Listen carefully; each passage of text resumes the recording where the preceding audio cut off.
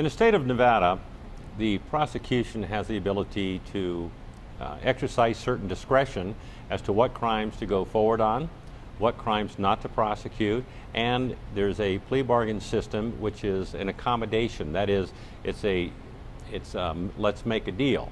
It's where they will take certain crimes with multiple counts and they will agree if a person pleads to a single count, they will dismiss other counts. So basically, it's a bargain in which the defendant is attempting to get a lesser penalty in exchange for not making the state go forward and prosecuting all the charges. But in some cases, plea bargains actually come about because of possible defenses in a case.